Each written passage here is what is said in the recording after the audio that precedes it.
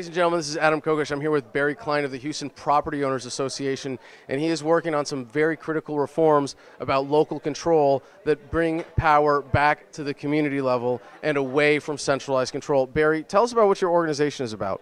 Well, the Houston Property Rights Association was organized about 25 years ago to force an election so we could protect our status as a non-zone city, and we're successful doing that.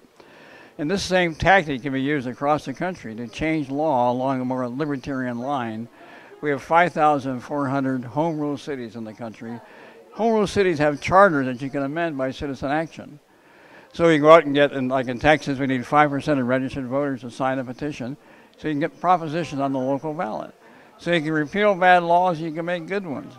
And I argue that we can actually change the zeitgeist by doing this hundreds of times across the country every year.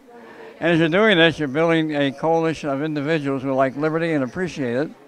And you can actually make it easier for people to run for office as libertarians or a free marketeer of any stripe, because now they've built a local credential as an activist who knows how to be successful and has the right attitude.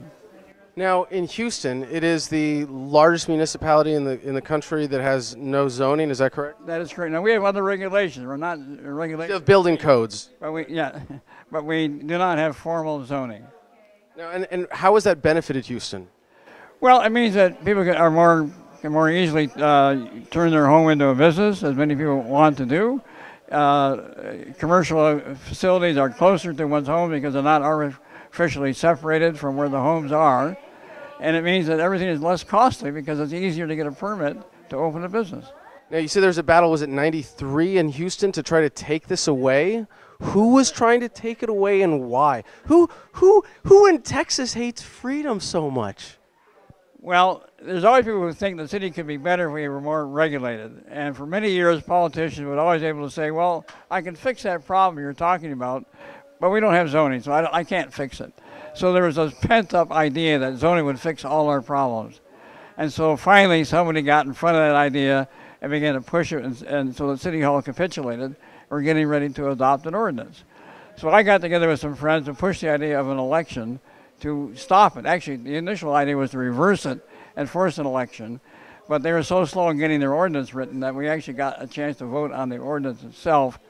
But we also turned in our signatures, and we had a second election 2 months later, this is '94, to require an election on any new zoning proposals.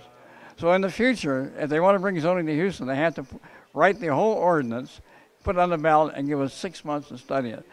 That idea has actually been embraced by two close-by cities near Houston, so they have that same high level of protection.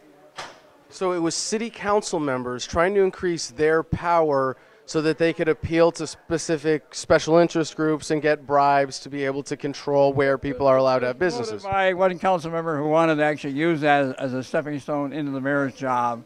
He got in front of a coalition of civic clubs, and that's what put pressure on city council and the mayor at the time, who wasn't really warm to the idea, but she felt pressure. So we were able to use this petition process to get the issue on the ballot and then stop it. Well, here's to Houston, here's to Texas for not letting that happen. But this is something that people all over the country deal with as one of the greatest affronts to freedom, that you can't do what you want on your own property. And you can reverse that. I recommend every city should have a local sunset commission. So all the city rules and regulations go through a periodic review every 3 years or 5 years. So all the victims of a zoning code can come in and tell their stories, and you can bring in technical information from the economists who are basically unhappy with zoning, and put that in front of the commissioners and maybe get some reversal or weakening of these regulations, including zoning.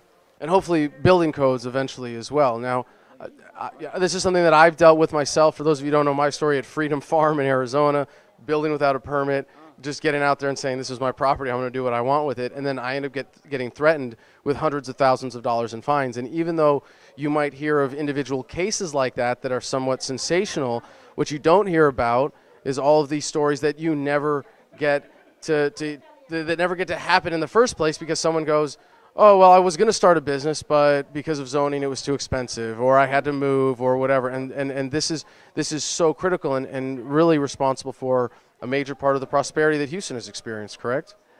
I won't argue that. I think the prosperity is spread more broadly because it's easier to start a business and to enjoy the benefits of having lower cost goods and services to purchase.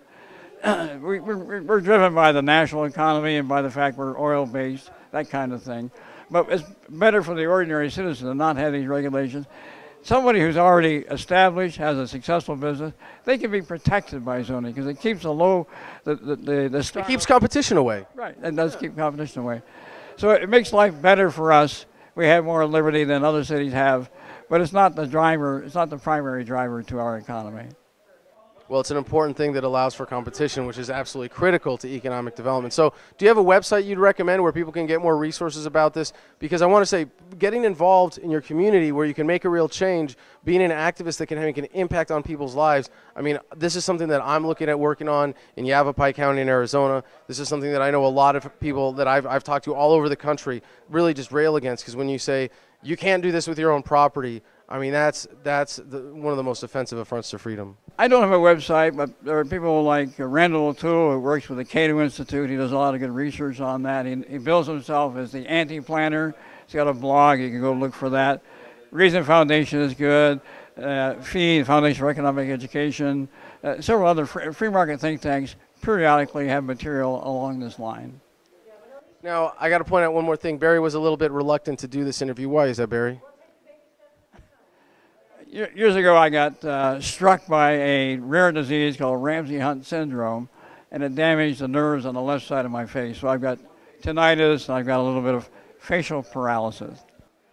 But he cares about this message enough to bring it to you and do this interview. I had to tell him that, don't worry, the audience cares more about the information, so I hope you value this. I hope you'll share it. Thank you so much, Barry. You're quite welcome. Thank you. Thank you to YouTube for hosting this video and for being an essential part of human progress by making video hosting available worldwide to everyone on the internet. However, the next phase in human progress is here with Steemit.com and their video hosting alternative blockchain-based solutions, including DTube. And you can find that through Steemit.com, as well as my own page there at Adam Kokesh. This is a decentralized blockchain-based social media network that pays you fairly for your content. Already, I'm regularly making more there with a single post than I do from an entire month on YouTube. So please join us on the next frontier of the information revolution at Steemit.com. And if you want help getting a leg up there, I'm happy to re-steam your posts and make sure that no one is starting from scratch. Just email me one of your favorite posts at adam@thefreedomline.com and we'll share it on my feed.